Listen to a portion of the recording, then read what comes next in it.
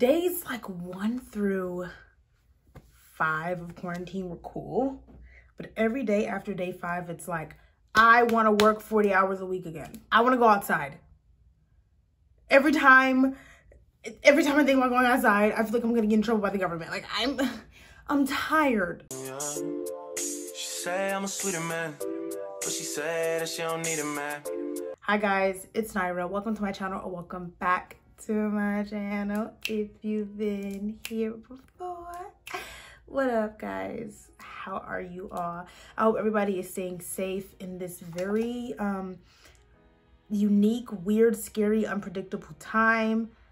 I hope everyone is doing good, seriously. With all that serious stuff out the way, what it do, baby? It's like 9:30. It's 9 o'clock. What time is it?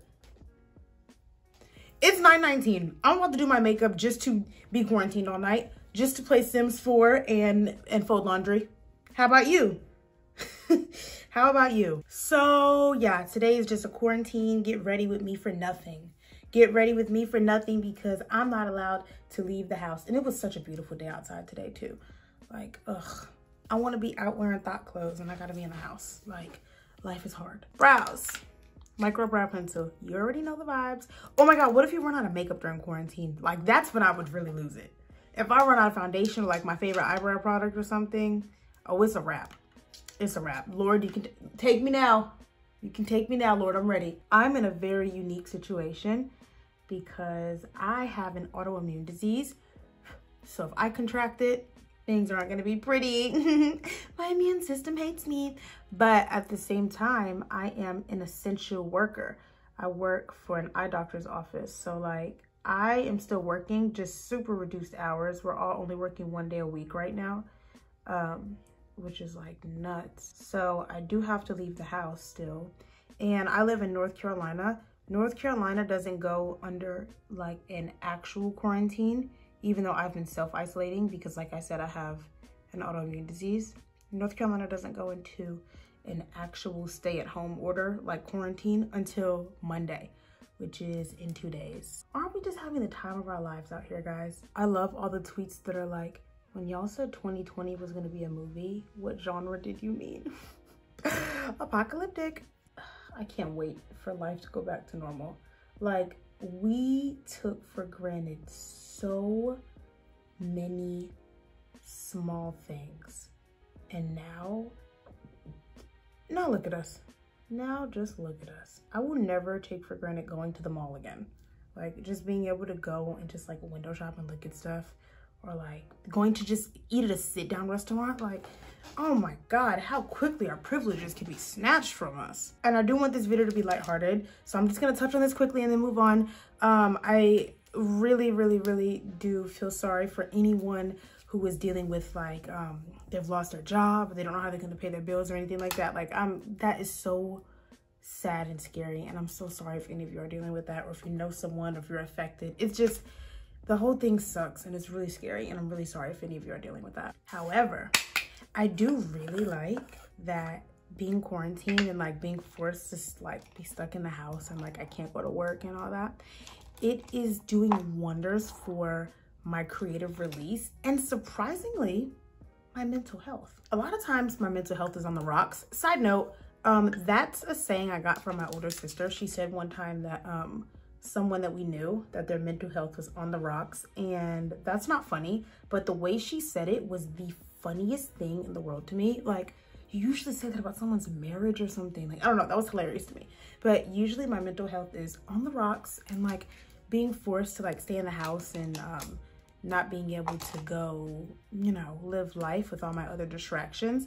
At first, initially, it was not good for me mentally, but these past few days, I'm thriving because I get to be home and creative, and I don't have to beat myself up like, oh, I didn't load the dishwasher, or, you know, if I didn't work so much, I could do this at home, or I could do that at home, or I could do these hobbies. Like, I have free time now. And what's scary about that is like having free time should not be that big of a deal to us. Like, it's crazy that we live in a society where so much of our time is taken up from working like traditional 9-to-5 jobs, which is why I know I just ain't built for that. I'm just not.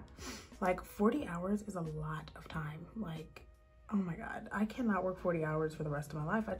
I can't do it. And some people can. I'm not sitting here like talking down on it because there's something for everybody. I'm just like literally objectively saying it isn't for me.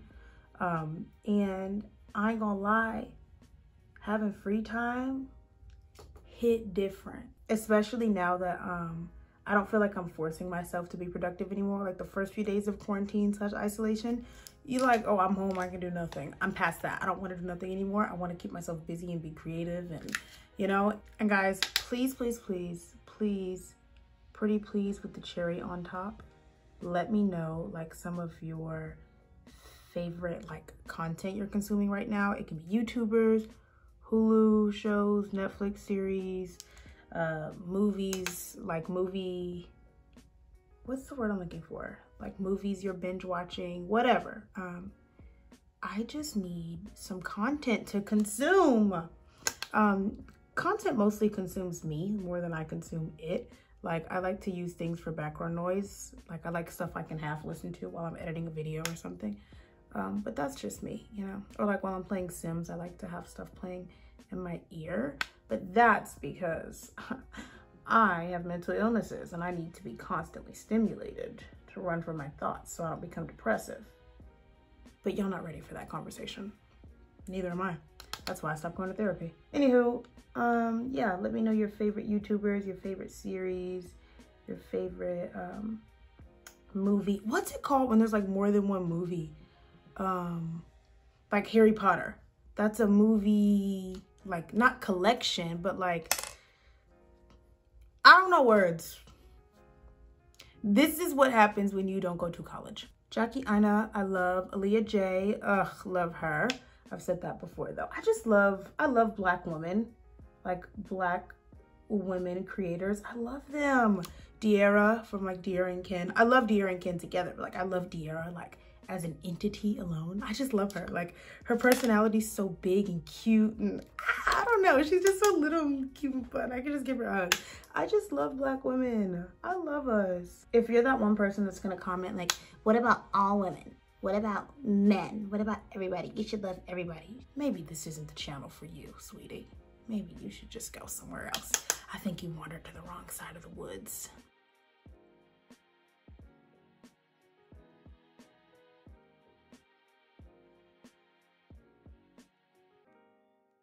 Okie dokie, my eyes are not done, but they're mostly done. They're done for now. So let's clean up the brow. Oh, that's a lot of concealer. Oopsie poopsie. Tomorrow, I'm gonna have like a little self-care day. I'll probably vlog it. And these brows are getting plucked because no, like self-care is not letting you or anybody you care about walk around with crazy brows. Cause no, do you really care about yourself if your eyebrows look bad? And by that philosophy, I don't ever care about my... Also, my jewelry rarely ever matches my makeup. Like in color, style, and energy. Like the vibe is always different.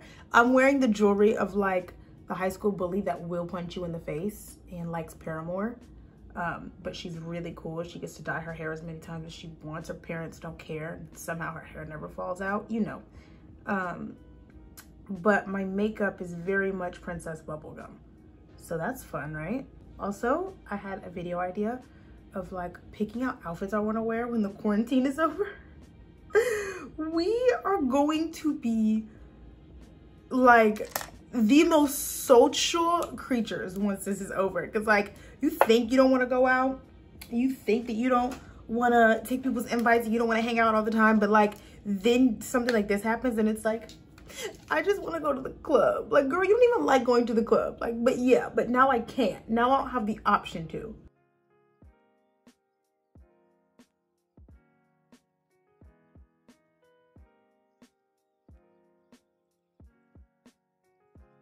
So it's a myth that hair grows back like thicker or darker or faster or whatever when you shave. That's just not true.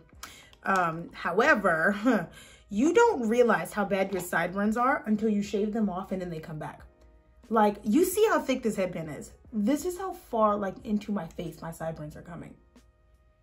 I grow the hair of a 45-year-old man and it's starting to hinder my life. And we're done. I look, dropping stuff, very on brand. I was gonna add some crystals to this look, but there's literally no point. It's 10:04, like I'm going to bed soon. I'm gonna bullet journal and go to sleep. This is pathetic. I'm pretty though, can't nobody take that from me. I look good. Thank you guys so much for watching. I hope you enjoyed this little chatty get ready with me. If you did like this video, then like this video. Subscribe for more videos like this and not like this, because I'm mad versatile, okay? I'm not a one-trick pony. Follow me on Instagram, and I'll see you guys in my next video. Mwah! Bye! She say I'm a sweeter man, but she say that she don't need a man. I say, why don't we make an agreement, then we can just, while we're being friends. Girl, I know you wanna, you know I wanna. Girl, I know you wanna, you know I wanna. Shorty too